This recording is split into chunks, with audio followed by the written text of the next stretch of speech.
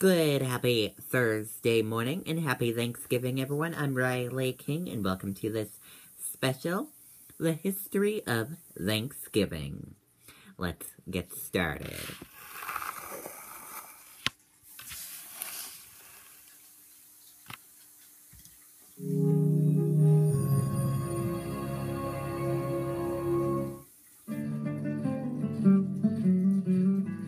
To most Americans, the Pilgrims of Plymouth, Massachusetts are the iconic inspiration for today's Thanksgiving feast.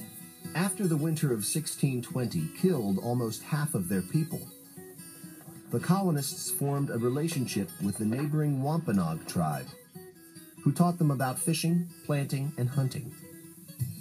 By autumn of 1621, the colonists had collected enough food to feed the community through the coming winter.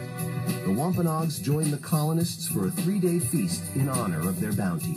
The feast probably did not include our modern Thanksgiving staple, turkey. More likely, the colonists and Wampanoags dined on roast goose, along with corn, codfish, and lobster. This 1621 harvest meal is now commonly thought of as the first Thanksgiving. Yet for later generations of colonists, New England days of Thanksgiving had little to do with the 1621 harvest festival. Theirs was a religious holiday, descended from Puritan days of fasting, prayer, and giving thanks to God. Every autumn, the governor of each colony would declare days of thanksgiving for bountiful harvests, victorious battles, or drought-ending rains. In 1777, the Continental Congress decreed that all 13 of America's colonies celebrate a national day of Thanksgiving that year in celebration of their victory over the British at Saratoga. By the mid-19th century, many states celebrated the holiday. However, the date could vary by weeks or even months. A determined magazine editor named Sarah Josepha Hale set about establishing a national Thanksgiving Day. She passionately believed that such a day would help unite a nation headed towards civil war. Hale began a one-woman letter-writing campaign, urging politicians to establish an annual day of Thanksgiving. Her efforts were finally rewarded by Abraham Lincoln, who saw the unifying potential of the holiday. In 1863, 4 months after the victory at Gettysburg, he declared the last Thursday of November to be Thanksgiving Day. By the 20th century, Thanksgiving was a welcome day of leisure from a 6-day work week. In the 1920s, the National Football League was formed.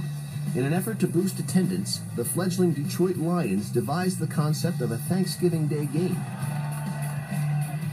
Parades also became a Turkey Day tradition, and department stores quickly saw their value as a kickoff to the Christmas shopping season. The Macy's Thanksgiving Day Parade began in 1924, and year after year, millions of New Yorkers braved the cold to watch the festivities. Most of all, Thanksgiving is about family. With modern life moving faster than ever, Thanksgiving gives us a day to take a collective breath, reconnect with loved ones, and remember just how much we have to be thankful for.